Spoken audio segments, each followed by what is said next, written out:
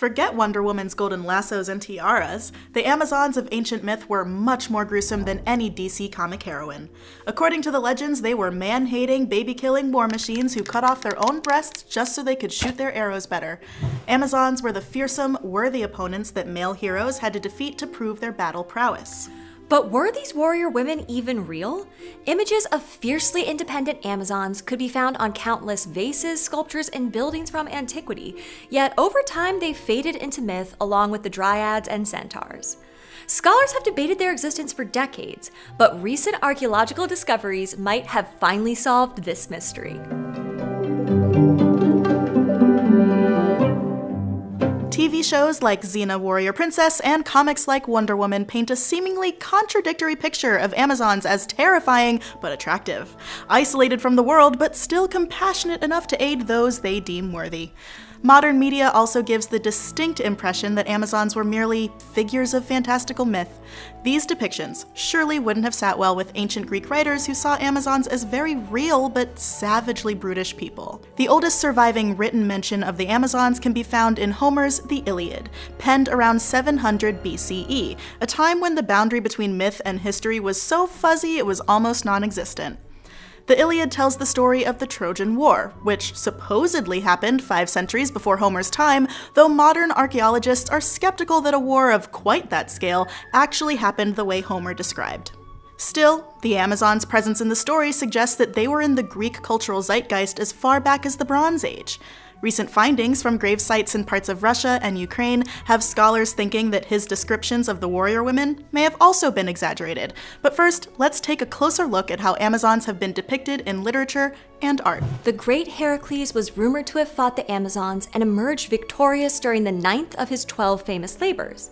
The Amazon queen Hippolyta wore a leather girdle, or belt, that was supposedly gifted to her by her father Ares for being her people's fiercest fighter. King Eurystheus, who assigned Heracles his labors, had a daughter who coveted Hippolyta's belt, so Heracles was sent to retrieve it. He sailed with a small armada across the Black Sea to the Amazons' distant and mysterious homeland. When he arrived, Hippolyta agreed to give him the girdle without bloodshed, but the goddess Hera had other ideas. She convinced the Amazons that their queen was in danger, so they attacked Heracles' forces. Hippolyta was struck down in the ensuing battle, and Heracles took her belt back to Tiryns and its greedy king. Despite his many impressive opponents, the moment where Heracles defeats Hippolyta is one of his most oft-depicted labors in classical art. What a convenient way for artists to uphold male heroism while simultaneously reminding women what can happen if they stray from their designated roles. In other later versions of the story, either Hippolyta or another powerful Amazon named Antiope was stolen away to Athens to be King Theseus's bride. The Amazons besieged Athens to bring her home, but were ultimately defeated by this mighty city-state. This battle, known as the Amazonmachy, is featured on the west side of the Parthenon.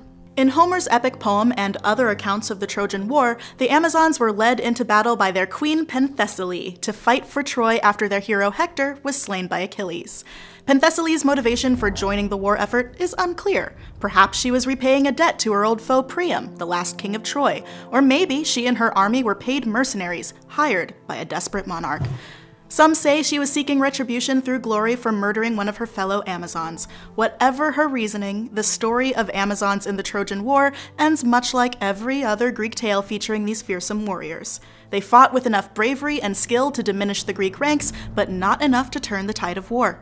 Queen Penthesilea herself was eventually slain by the Greek hero Achilles, who, according to some writers like Arctinus of Miletus, fell in love with her beauty after her helmet was removed in death. You're a worthy opponent, but no match for the great Achilles. I think I can handle a little boy who talks about himself in the third person. Who are you? You're weak. You're despicable. You're disgusting. You're beautiful. Oh no, what have I done? I love you, my Amazon queen. But wait, don't I also love Patroclus? Why can't these writers just make up their minds? In this story, the Amazons serve as little more than convenient plot devices designed to bolster the reputation of Greece's military and give their greatest hero a sharp but romantic edge. Thanks to misogyny and the fact that no writing survived from anyone who clearly fit the Amazon description, these stories were dismissed as obvious fiction over the next 2 millennia. The fearsome Amazons were written off as pro-Athens propaganda or reimagined as beardless male foreigners who the Greeks mistook for battle-worn women. That is, until a Swiss law professor named Johann Bachofen published a paper in 1861 making the radically feminist claim that Amazons were more than just myth, and that early humans were naturally matriarchal before the disease of patriarchy set in. But there was no proof of the Amazons' legitimacy until the 1970s, when genetic testing technology made it possible for archaeologists to accurately determine the sex of ancient remains. Because despite what some corners of the internet claim, you cannot tell the sex of a long-deceased person just by looking at the shape of their skeleton. In the 1940s, archaeologists uncovered hundreds of burial mounds called kurgans in the Great Steppes of Eastern Europe and Central Asia, a region of dry open grasslands to the northeast of Greece. The kurgans were left around the 5th century BCE by the myriad nomadic tribes famous for their horse handling, known to the Greeks as Scythians, Thracians, or Syromattians. Hey boss, I found a gravesite. What's in it? A bow, some daggers, a coin piece. It's a male warrior! Do you want to look at the actual remains first? Oh, no, that'd be silly. What can those bones tell me that the weapons of my rigid notion of gender roles cannot?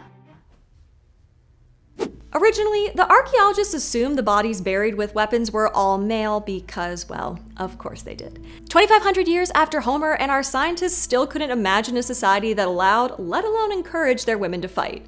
But the genetic testing revealed that 1/3 of the kurgans were eternal resting places for female warriors, buried with weapons, armor, and evidence of battle wounds, just like the men.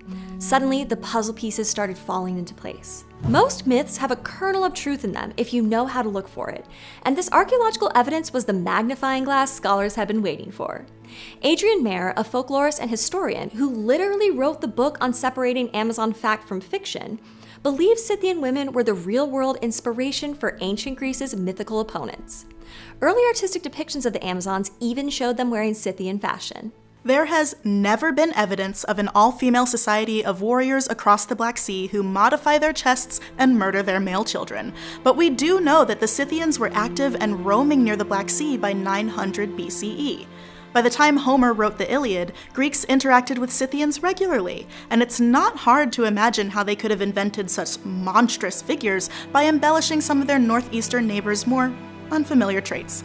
Homer was an author trying to write a memorable story after all. The reality of Greek mythology's favorite war girlies is much more mundane. The Great Steppes are a harsh environment with few resources, so the Scythians had to travel and fight to survive.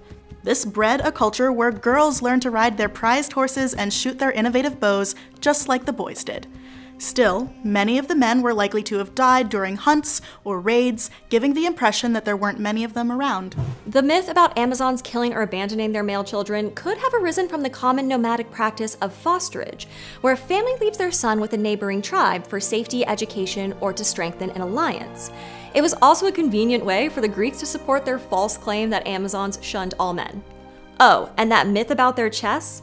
That one is just flim-flam from the 5th century BCE. So-called historian Alanikos was trying to derive the meaning of the word Amazon by using Greek roots, even though it wasn't a Greek word. He claimed it meant without breast, but Amazons were almost never shown with this particular adaptation in art, and even his contemporaries dismissed his idea as absurd.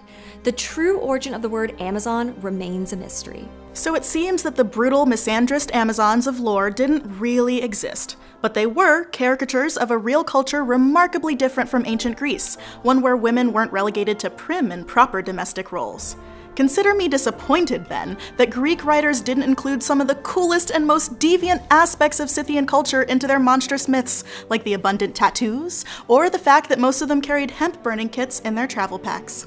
Most of the world was fooled by the Amazons' descent into myth, but there's a tiny island off the coast of Turkey that still honors the memory of the real Amazons, women of the Eurasian nomadic tribes who fought with just as much bravery and skill as the men. This Aksu festival on Garrison Island is celebrated every May and heavily features the sacred Hamza stone, which locals believe was worshipped by the Amazons who lived there millennia ago.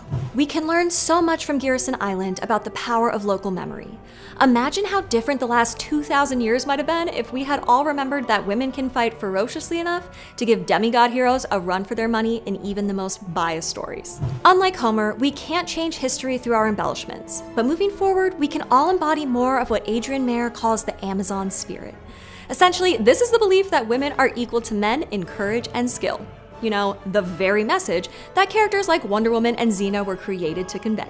Now it's time for the next Pantheon pick, and I'm excited to bring some Amazon spirit to our utopia with Hippolyta. Yes! Yes! I feel like our utopia needs some leadership energy, and it doesn't have to be a monarchy. We can choose whatever type of government we want, but we need someone who can lead the people, and if that person can also defend against any incoming raids, then that's great. Added bonus. I think that's a great pick, and I like the idea of taking almost like a demigod or someone more human and adding them, because what's utopia without diversity? Exactly. I love it.